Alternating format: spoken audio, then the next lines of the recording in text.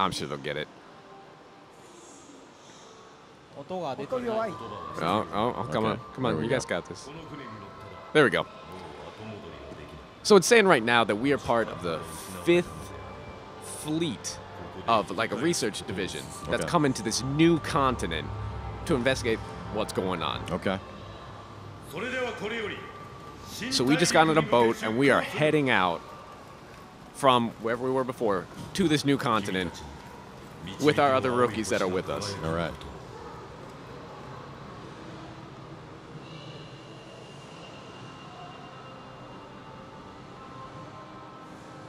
I don't want to talk too much, though. I mean,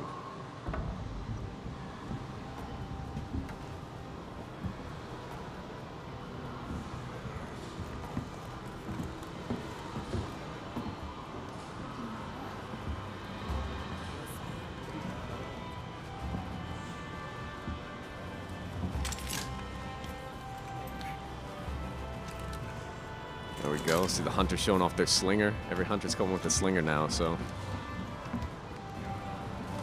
Oh, that looks good. Oh, man. They always put a lot of effort into the food. It's making me hungry.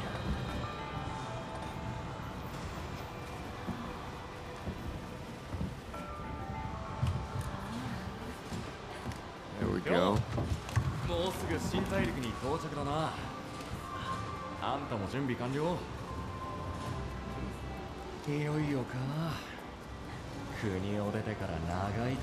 Yeah, so seems like we're meeting some of the other members that we're on the boat with, heading to the new continent. That's right. So. Seems like this guy is another monster hunter. Potential monster hunter.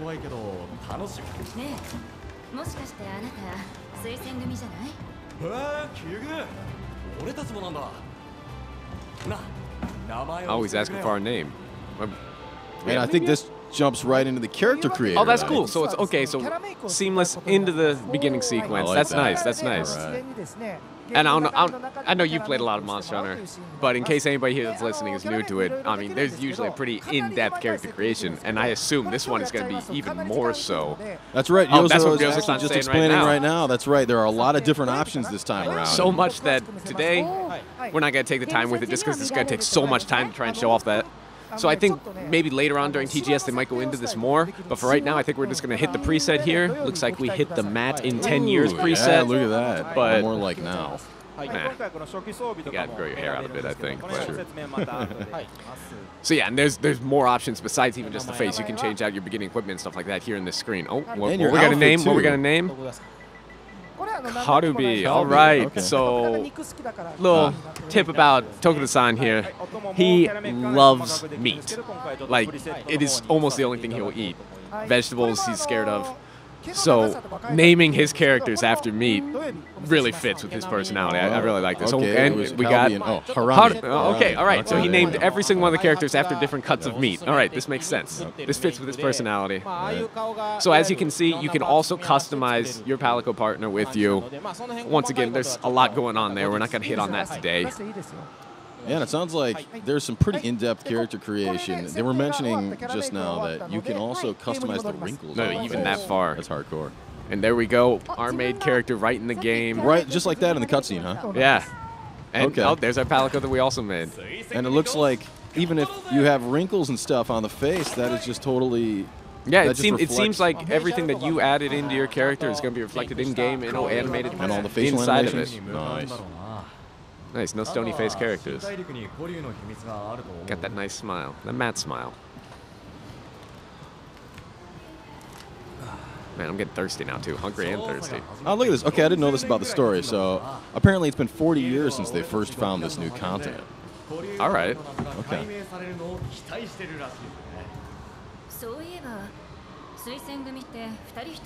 Okay. So for the research division here, it sounds like every hunter has a partner paired up with a handler. Okay. Everyone's got their own handler now. So who's our? Looks like this is our handler. It's probably going to be our handler.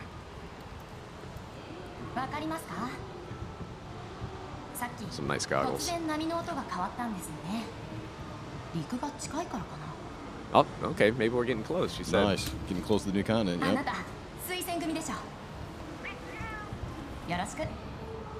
You know, at least our Palico partner can do a greeting properly. That was nice and polite. I like it. Manners, good manners. Good manners. Well. Oh, the food. No. All right, what's going on? This seems dangerous. Really, man? Yes. Yes, it does. I mean, maybe it seems like they're stuck in a storm or something. Oh, okay, never mind. What is this? Is the continent just like rising out of the water? What's going on? Is this like a volcano or something? Okay, so we're gonna run to the front of the boat, it seems. We are very outgoing adventurers, so. Fair. Me personally. Actually, this kind of seems like it's actually a reference to the gameplay and how you can climb walls and stuff. That's true. Oh, very good point. Oh no, no! What? We spent time creating that palico. I think you'll be okay. Oh, we're going down. Ooh.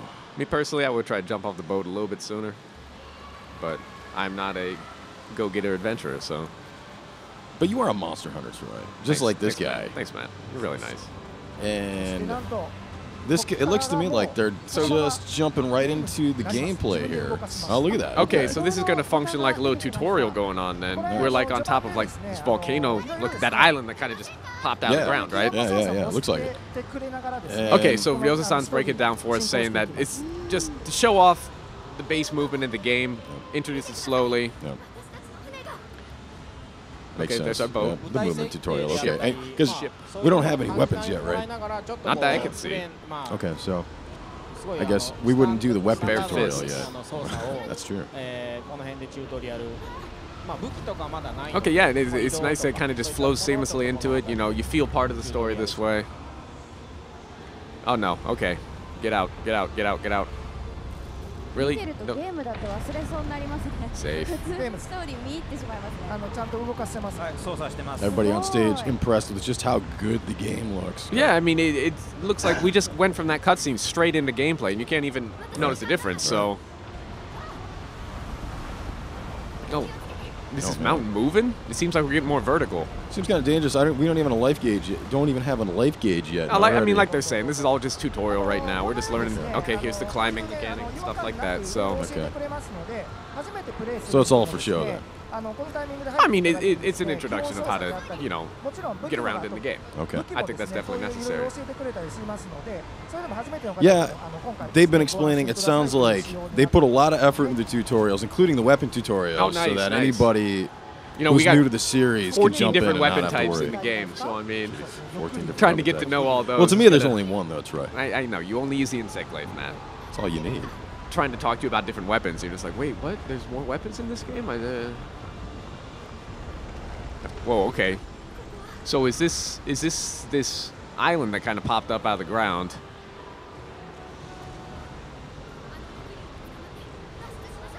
Okay, so it seems like we're gonna grab on to the wyvern that are flying around here. Oh, cool.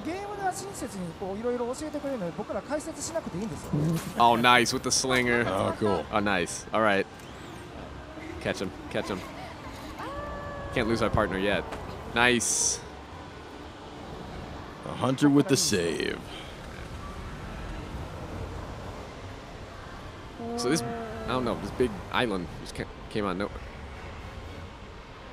Oh, no way. That doesn't look just like an island. So, no, it's moving. So that's, so, oh, no way. So this is going to be like one of those huge monsters that you get to climb on and, I don't know, possibly encounter in the game. So I guess we'll see more of that guy later on. I assume we're going to see more of that. I mean, if it's in the intro sequence. So here we are. Oh, okay, this is the area I know and love. Ancient Forest. If you've watched any of the promotional material we put out till now, it's all been mostly about the Ancient Forest, so.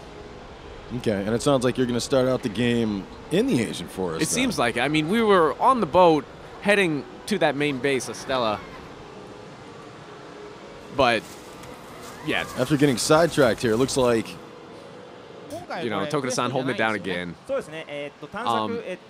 So he's going to play around in exploration mode.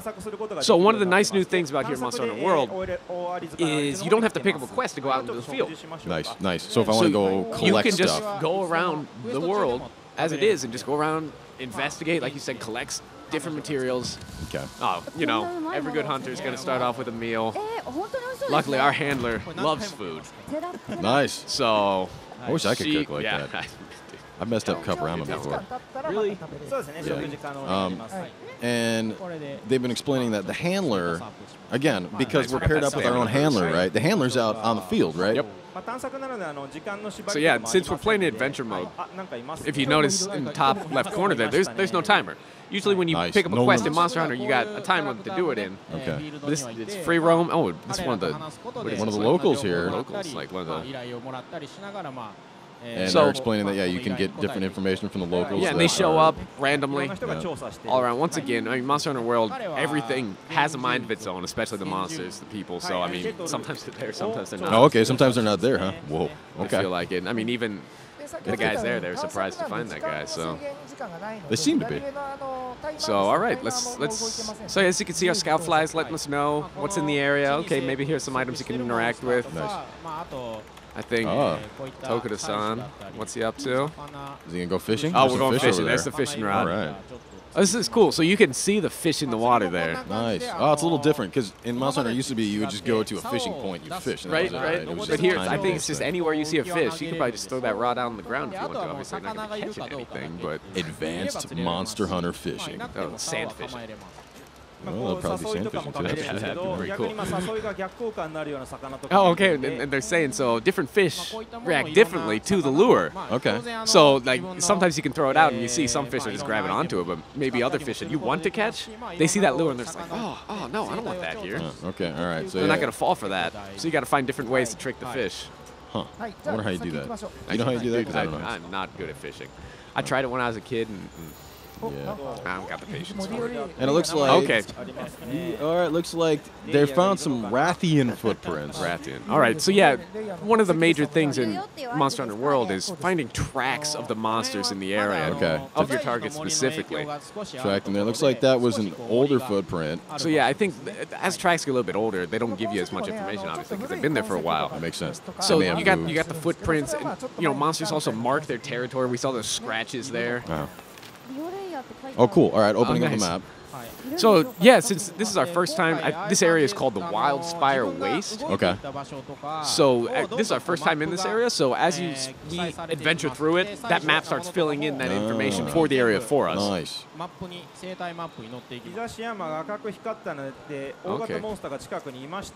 Oh, okay, and now Tokusan's explaining that the map is lit up red in a certain area, indicating that there is a large monster somewhere in that vicinity. Cool. And then the scout flies are reacting now too, right? We've picked up enough tracks now that the scout flies are letting us know, okay, the monster's probably in this direction or more tracks are in this direction. Okay. So as we pick up more evidence of the monster, these scout flies are helping us out. Okay, cool. Pick up the scent and they're going to lead us there. Right then, here we go. All right.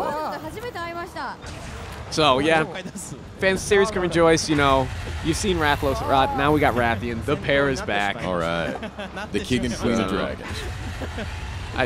Looks like Tokuda-san is hiding in the brush here. Okay, yeah, right. He already engaged combat, which I don't know if it's the smartest move, but that's okay. Okay, nice. Lost him, you notice how the mini map just turned purple there? Yeah. What's that mean? So that means that we are now hidden from the monster. Okay. The monsters, we are no longer in direct combat with them. Okay. So he's gonna, he's gonna make a few distractions here, try and draw. Luring him with sound. Rathian. Like. Sound of the slinger, right? Nice. Oh, up the tree. Boom! Oh, baby, it's rodeo time. Oh, man, that voice just makes it even better. Oh, this is why I love the Insect Blade, because you can ride monsters like this. He just ran up on those mushrooms on the tree and jumped on. Because, as we've explained before in previous PR stuff, you can use the environment all kinds of Yeah, there's so many different environments. And things you can use to assist you in your hunt of these monsters. That's right. And nice. We got a few cheap shots in. We're going down. As you can see, we've changed the rodeo system. Now you can move between different parts of the monster. We've knocked him down. So yeah, Tokuda-san, go nuts, baby. Tokuda-san's a huge fan of the dual blades. Now, it looks to me like, depending on where he hits, the color of the numbers, the hit point numbers. Right. What's up with that? So the monsters, they have more points of their body that are more resistant to damage, and then their weak points. So like the head and the tail here on this Rathian. You notice the numbers turn orange when you're hitting a weaker point. That you're gonna be doing more damage with your weapons. Okay. So it's a good idea to probably focus in on those to really put on the hurt.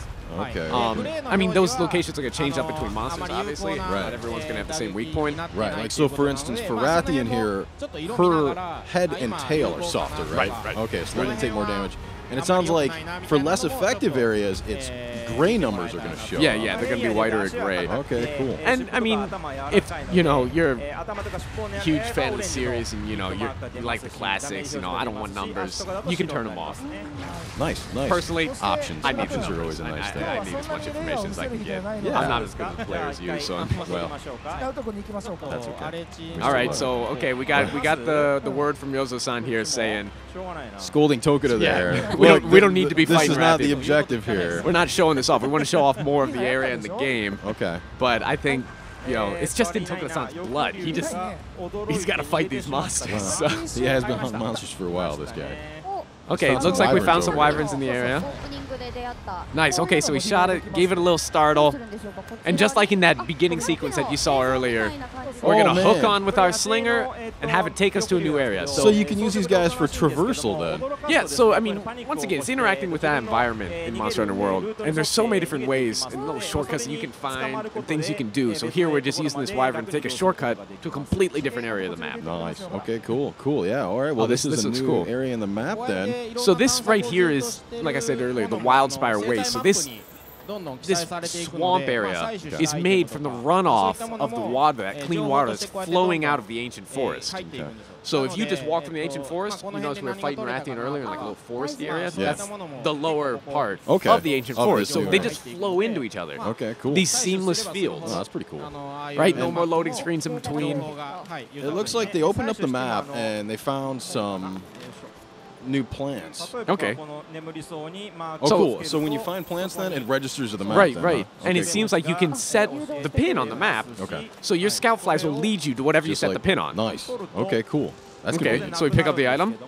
Okay, and then it's off the map now. Okay, okay. But it'll once it regenerates, it'll show up on then the we can map come again, back right? and we can set that pin again, have our scout flies lead us directly Take us there. right there. And what's nice about you can set these pins on anything. That'd be so nice when trying to craft weapons. Well, it's great. You can just go around in this exploration mode. Oh, poop. Oh, that's fun. Nice. That was a big And pile I think of they poop. were also saying that you can also set pins on other stuff like different hunters, so you can set it on hunters. You can set them on monsters. That way and the scout flies will just take you there. These then, scout right? flies are really helping us out because we have these massive fields now. Yep. A lot larger than they've ever been. Yep. And there's a lot of verticality of these and different paths to take. So having these scout flies really help us out and let us know where we're gonna go. It's just take a little stress out.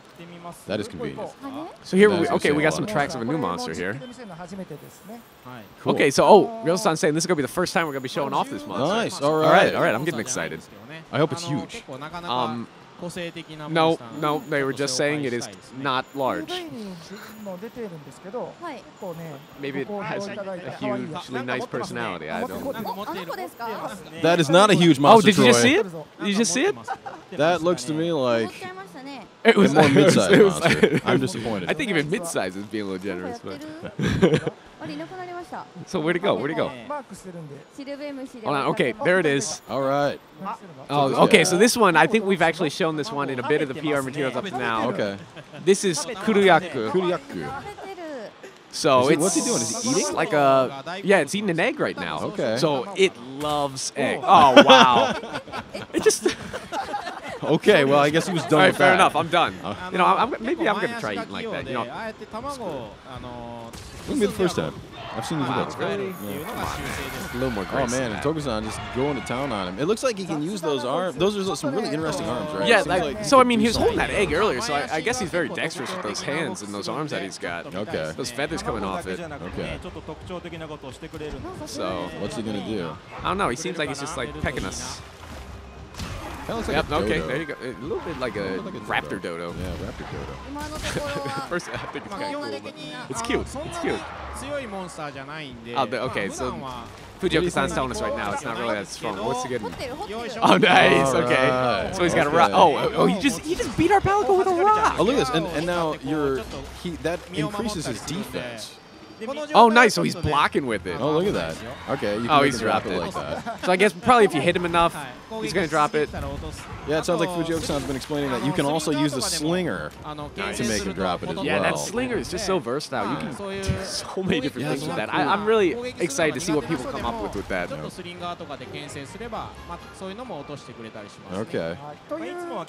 And again, Tokuda-san running away. Tokuda-san, he's giving us a lowdown. He's saying, so Kuriaku, when it picks up the rock, it actually gets aggressive. Normally it's kind of like a weak monster and shies away from a fight, but when it picks up the rock, it gets a little pride in its step and it starts going out of its way to be aggressive. Kind of like being at home with my wife. That's not bad thing. All right, well, we're moving away. Okay. And okay. It sounds like they want to go back to base. We're gonna head back to camp. Yeah, but you can't. Yeah, go ahead. You got it. You can't fast travel while you're in battle. Yep. So we have to make sure get out of that fight that we're just in. Notice how the mini map there in the bottom left just turned white, letting us know we're out of combat. Okay. Nice. That's what that is. So then we can hop on our Wyvern and go back to base.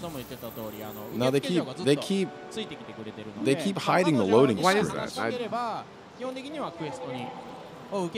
don't know. Okay, but okay, it looks like we're gonna. Okay, so we're gonna pick up a quest now. Okay. So, as we were saying before, that handler is with us at all times now. So our handler is the one who gives us the quest. So we don't have to go back to the main base, nice, okay. back to Estella to pick up the quest. Okay, cool. You know, you can be out in adventure mode, stop back at base, and be like, you know what? I want to do something to help people out. Nice. It sounds like. I know I've played a few games. They don't want to spoil anybody. Well, I'm sitting down playing them. The loading screen kind shows of up them to make sure that they're not spoiling it for people. All right, so our handler giving us a lowdown about probably where Nergigante is going to be during this quest. Once again, marking that in red, just giving us a general location. What do you think? What do you think the internet's going to call Nergigante? Because they tend to kind of come up with names that aren't related to the monsters. You know. See, I don't want to give any material. I want to see what they come up with naturally. So I mean, I'd like to think that for this guy, he's going to have kind of a rougher personality. So Matt. Okay. We'll call it Matt. Oh, Matt? No. I was thinking something a little more entertaining, though. It kind of had that pepper look going on, so I mean. That's true. Oh, there we go. Okay, we're finding a few tracks. The scout flies have changed color. What's up with that? So, the scout flies, you know, normally they're green, red when we're in combat and they hide. Okay. But this blue color is really, it lets us know that, hey, watch out, there is a powerful monster in the area. And here he is. So, Nergigante is this guy is no hardcore. joke. Look at this guy. Jeez, No look at all joke. the spikes. So yeah, that blue is just letting us know that, hey, you're in for some trouble. Okay.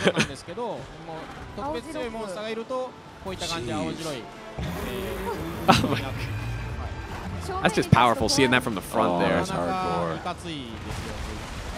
So Nergigante is a super aggressive monster. Okay. He looks like it. And honestly, I mean, as good as Tokuda-san is at this game, he's showing up with some beginning level equipment. Oh, okay. So I don't. It's probably out of his league. I said it. I'm sorry. Tokuda-san, I love you, but Tokuda-san's explaining that. So for this guy, you can attack the different parts of his body to break them, but he also breaks them as he attacks you. His attacks are just so powerful that he starts breaking off different pieces of his body. So you see those spikes that are white right now? Yeah. That means those are like young spikes. They just started coming in. Either they have been broken recently by him or by someone attacking him. Okay. And so what happens is those are going to grow back. Okay. And then if they're left, they're going to turn black and black, like blacker and blacker, and then just get hard and turn into this spiky armor that's going to protect Nergigante all over. All right, so you'll want to try to break those spikes while they're white. So yeah, you see on the right front leg there, all the spikes are broken off, which is good. That's what we want, because if he starts growing those spikes, and they're sprouting back. Oh God! Oh. They're already back on that front right leg, if you look close at it. Oh, man. So look at that. Nergigante regenerates fast. So as Fujioka-san's laying it down for us, break him, man. You really want to focus and make on the left leg. Look, they're already black. They're already black. Oh God. That's hardcore. And so once they get hard like that, you're going to start bouncing off, and it's going to be a lot harder to do damage to him. So you really have to manage it. Oh, trying with the Paratoad. Oh, nice. Nice. Oh, they got him. Nice. Go get him. Go get him. Once again, using that environment. Go break those horns. But see how in the front, how he's bouncing off on him. Oh man, because they're already too tough. But the white ones, the young spikes, fresh regeneration spikes, we can still break those. All right, nice. Now go get him. Now's your chance, dude. Oh, he's going demon mode. So yeah, as Fujioka-san's saying, it's going to be really important to try and manage those spikes on Nergigante. Okay, cool.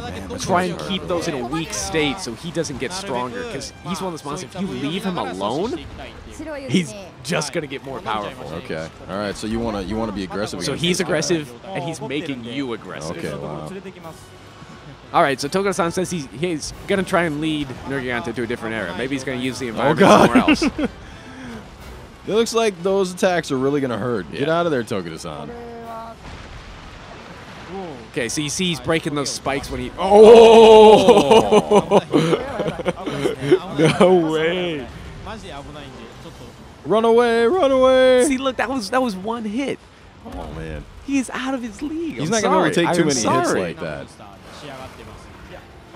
Good dodge. Okay. Although he's not, I mean, he must be showing off to an extent because he's not really trying to attack the monster at all. Dude, and he is the director of the game, right? Well, I mean, like you said, I think he's trying to lead Nergigante. Like in previous gameplays, he leads monsters to these different areas to use the environment, like traps and stuff like that. Because that's going to be a really important part of Monster Hunter World. Oh, come on. All right, well, all right, here we go. Respawning back at camp. Oh, Nyozo cutting it now.